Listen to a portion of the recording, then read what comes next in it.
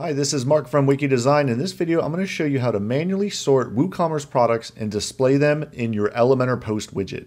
The best part is WooCommerce has a really good built-in drag and drop way to manually sort your items on the back end.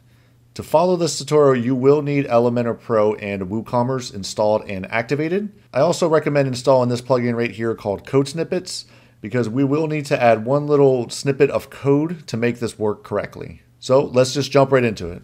Here we are in the back end of an Elementor page, and as you can see, this is just using the generic post widget right here. I'm just going to keep everything by default, so if you bring it in, it's just classic 3 columns.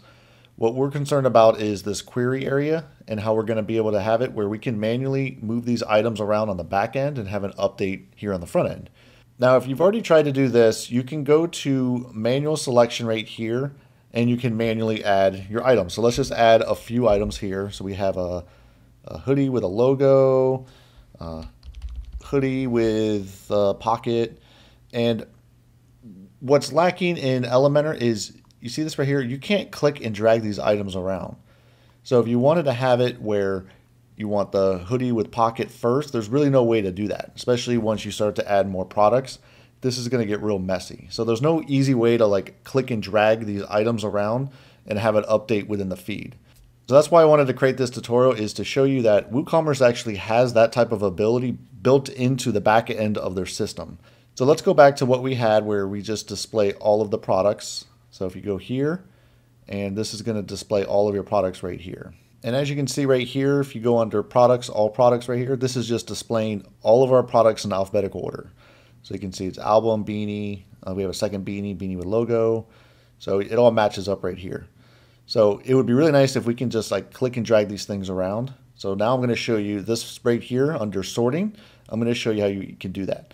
But one thing we need to do first is go back into your query ID right here. We're going to need to create a custom query ID, which is why I recommended you install this plugin right here called Code Snippets, because we need to actually add one little snippet of code to make this work.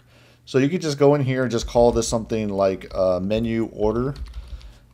That's actually the name of the functionality that WooCommerce gives it. So let's just keep it very simple. So now let's just hit update. Now that we have that updated, we have the query ID in here. Let's go ahead and add that little bit of code to make this work. So once you install and activate Code Snippets, you're going to see this right down here called Snippets. And if it's your first one here, you can just click Add New. I've already gone in here and added this one right here called Menu Order Query. And this is the code you need to add right here. I'm going to have all of this code in the description below, but you can just see it's one little simple action and query set. So what you want to do is whatever you typed into your query ID right here, you just need to make sure it matches this right here. So if you have something other than menu-order, you're going to want to update it here. And then you just keep this by default. This is order by menu order. So just go ahead, hit save, and that's it. That's all the hard work. Everything else is now just going to be clicking and dragging stuff around, and it's going to update automatically. So now I'm going to show you how to do that. And to pull that off, you just go under products, make sure you're on all products, click this button right here called sorting. And this is the functionality that WooCommerce already has built in. And what it does is it gives you the ability to click and drag your items around. As you can see, the cursor moves to this different cursor, so you can see that you can click and drag these things around. So let's go back into the page and let's go and see how it looks on the front end. And like I said, you already did all the complicated stuff. So now I should be able to just move, let's say, beanie with logo to the front.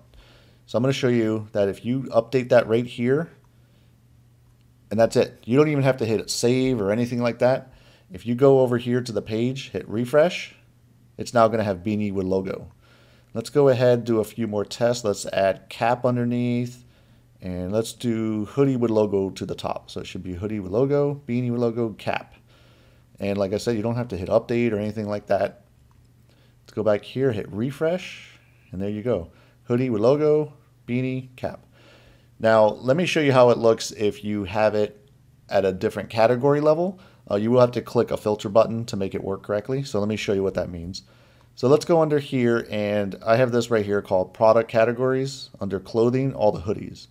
So we have 4 different hoodies. Now if we go back into here, under sorting, you can go under here, clothing, hoodies. You're going to have to click this button, the filter button, to make it change. And it's just like what we did right here with all the products. You can now go ahead and just start moving these things around. So let's make it where the zippers first and hoodie, then logo pocket. And so if we go here, hit refresh, we need to actually go here, hit update on the page. Let's refresh this page. And so it should be zipper, hoodie, logo in the pocket. Let's confirm that works. Zipper, hoodie, logo, pocket. Perfect. So what's good about this is you can go ahead at any category level and go ahead and just sort these things out. So if you have any other sections on your page that you know you're going to use for sorting your products, you can go ahead and just sort it right here and it will update right here on the back end. And that's it for this video. Make sure you give it a like, subscribe to this YouTube channel, and hit that bell to receive notifications when I release new tutorials like this. Again, this is Mark from Wiki Design.